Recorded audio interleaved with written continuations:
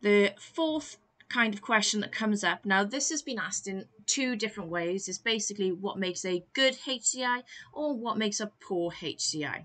So the focus for this question is that it's not aimed at a particular target audience, but instead the factors that all systems should really follow to make them intuitive, which is easy to learn. So you will need the factor and the example for 2 marks. If you have not got the factor, then you cannot get the marks. The factor is really, really, really important. If you just put a list of factors, then they'll give you 1 mark for a list. So in order to get, usually it's around a 6 mark question, you will need to have at least 3 factors and then 3 examples that match them. Things like consistency of signposting and pop-up information, that is a factor. So consistency of signposting and pop-up information would give you 1 mark because that is the factor.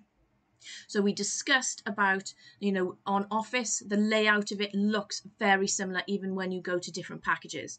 So your example would be every next should be in the same place using the same icon, which would be 1 mark. Or navigation around the program should be clear and consistent and easy to follow, intuitive. Intuitive is the key word. Clear navigational structure would be 1 mark. All right, so as we said about the way things are laid out, it needs to be intuitive. It needs to be really easy for the user to learn. So if it has got a clear navigational structure, it will make it very fast and easy to learn for people to work their way around the system. The location of where the machine is to be used is another factor.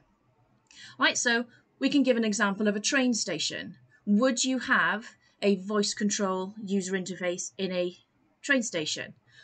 You would not be able to use it effectively because it's just too loud.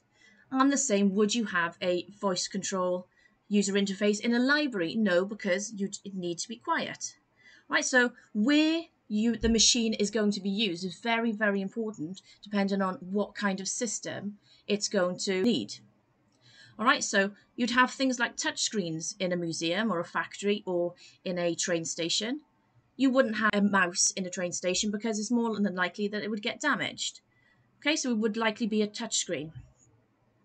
Then you've got house style and ethos, okay, which is 1 mark. Now, house style and ethos, we've done this through GCSE and in AS. Now, this is all about the look and the feel about the user interface. Right, so the color schemes, the language that's used, the font style, so that it can create some kind of brand for a company.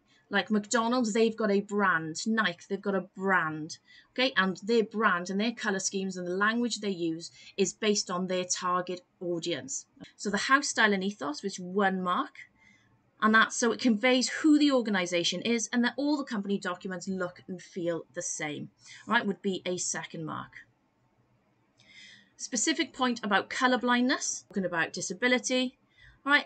E.g., designed to avoid red-green combination, blue-yellow combinations, etc. We've got things like on-screen help. We talked about that at the start with Office. There's always a help area in Office. On-screen help is what you'd require rather than searching through paper manuals, and it would be a lot faster. Disabled access, 1 mark. So, e.g., if a person is blind, then a computer could be used to recognise voice input or a braille keyboard. So, you'll notice some of these answers are from questions above. Some of them do interlock. Expertise of the user and the ability of the user, and the difference between novice and expert users, 1 mark. An expert user will need shortcuts so that tasks can be completed as quickly as possible, whereas a novice will need a number of steps to guide them. Customizable to suit the needs of the user, which would be 1 mark as a factor, and makes it more efficient if the user can change items to suit their work preferences. So that could be change the icons, remove the icons that you don't want on a desktop, only have the things that you particularly need so that it's customizable. What you need is a quick access rather than then you have to go through lots of different menus to go and get them. Layout appropriate to the task, 1 mark. And large minimal text for children learning to read, 1 mark.